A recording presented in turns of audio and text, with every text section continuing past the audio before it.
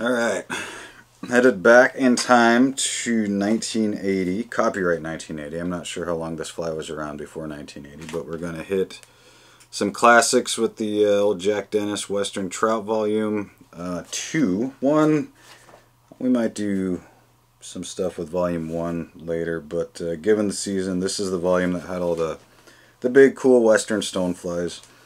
And this round we're going to do the Jacklin Salmonfly.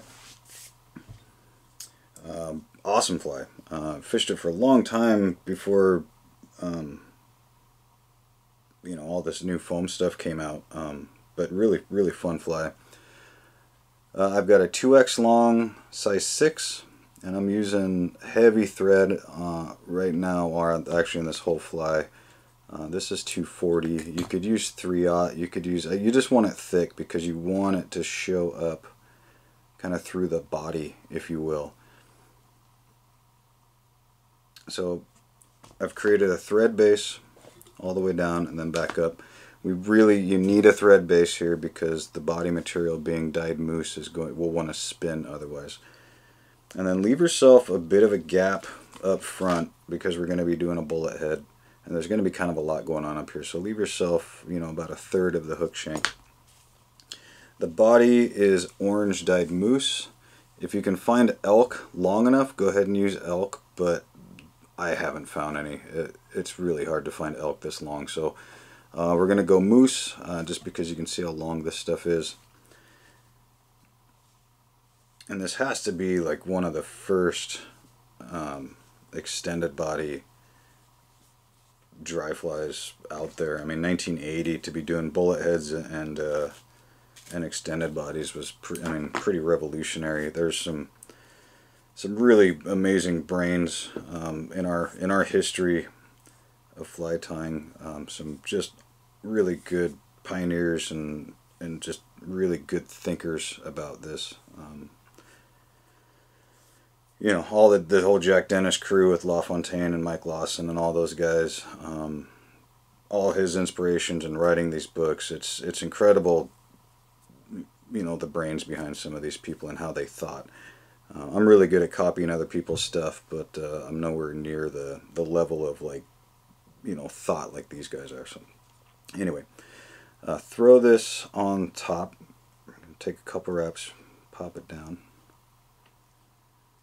And I did not stack this because it's easier. It's long enough, it'll be fine, but it's stacking hair this long is just a pain anyway. But I wanted the butts even more than I really cared about the tips being even on this guy. And if you're wondering, this is the Regal shank vise, so you can even tie like bigger trout flies. This thing's really universal. Alright, so bring all your hair back. We're going to kind of encompass the hook here. Right back, creating our body. Bring it behind. And the beauty about having this long hair is you can hold it. You know, you've got a handle here. Brown thread would work good on this as well.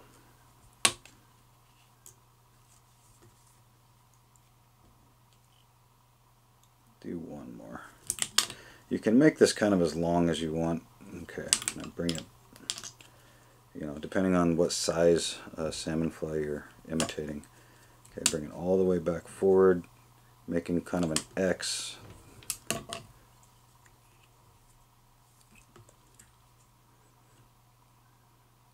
Okay, bring it all the way forward. Pop your finger. Bring all of this up front.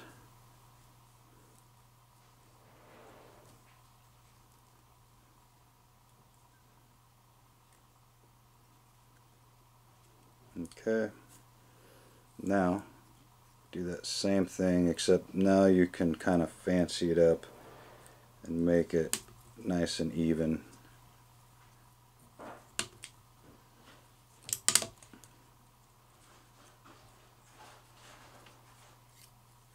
So it will be a little bit of a chore now that you got a nubbin back there, but you can make it work here. Gosh, alright. Try it one more time here before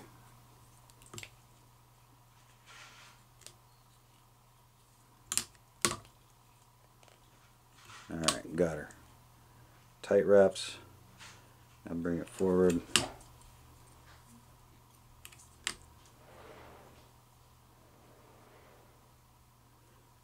Okay.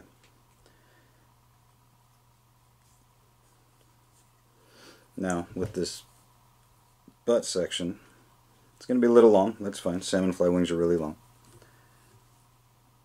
Make a parachute, just like a 3 or 4 wrap parachute,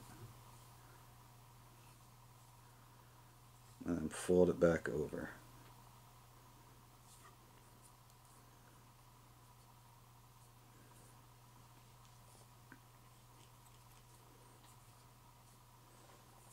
Alright, we got our wing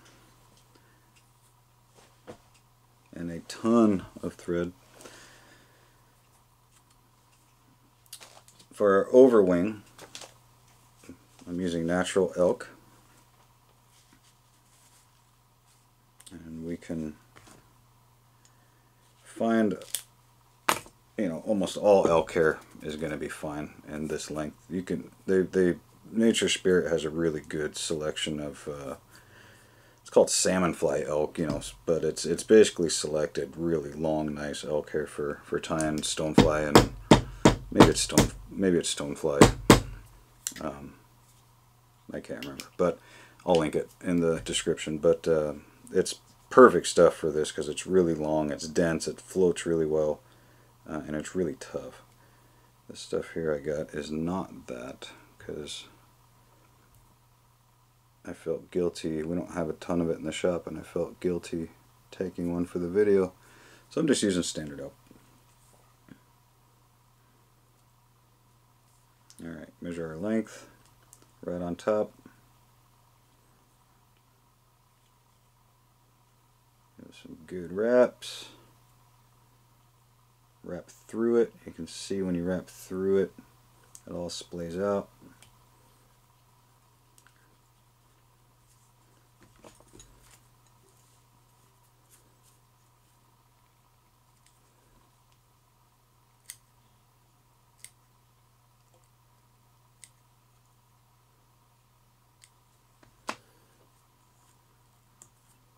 Okay. Starting to look like a bug. For the bullet head on these, the original patterns call for deer hair, so I will use natural deer hair. You can use gray if you want. So a lot of the pictures you see are natural. The recipes are gray, and I imagine back in '80.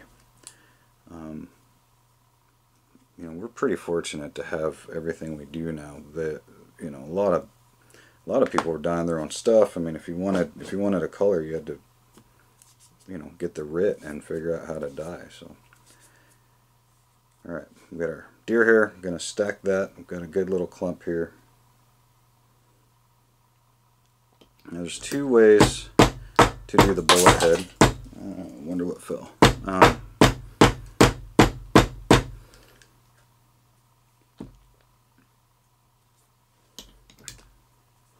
You can measure length and then cut it and then spin it in, which is what I'll do.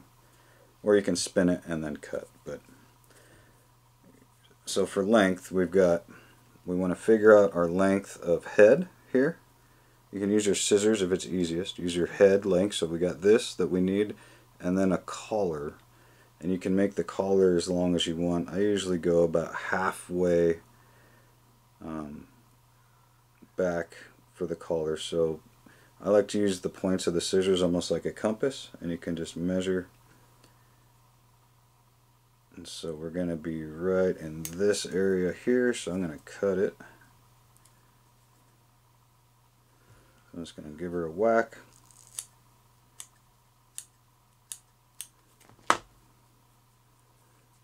Be careful as you change hands.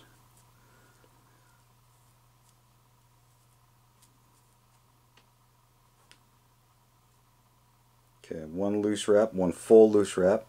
Kind of bring it tight.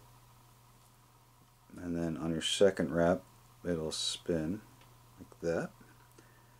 And I got the collar a little too long. That's fine, it's still manageable. So what we'll do is we'll just come down and clip these off.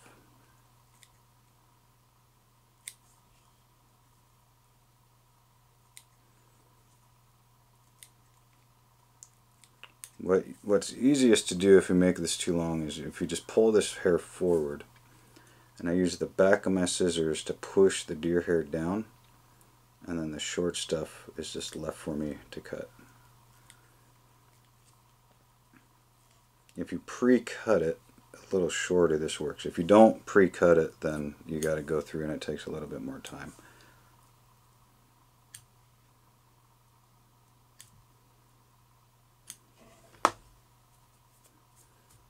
Okay.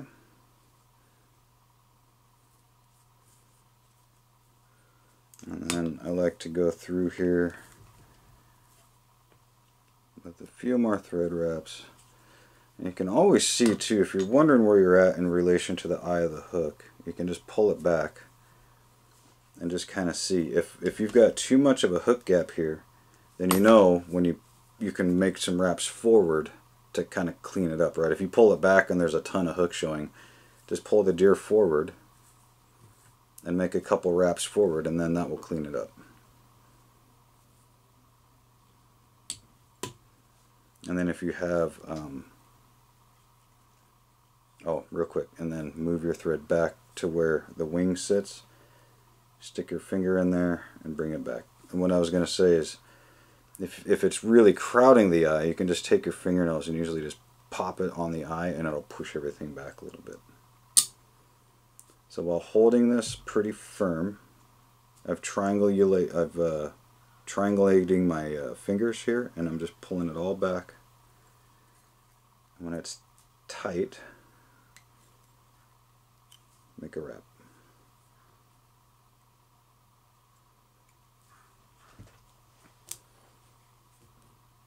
And then you can use a whip finish if you want. I'm just going to do a hand whip finish. Do two.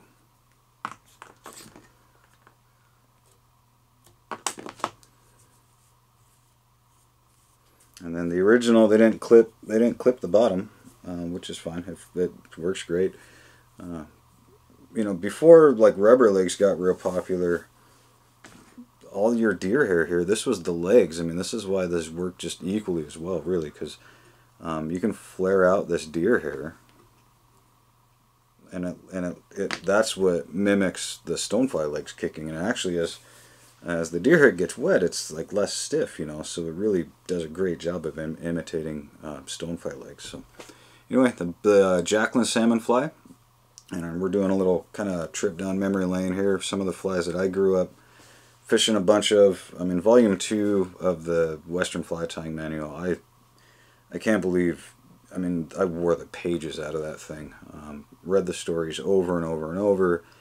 So some of the older books really have a lot of sentimental value to me. And the flies are just really cool, and it's kind of neat to just be able to pay homage to some of the people that paved the way. So anyway, Jacklin Salmonfly, and thanks for watching.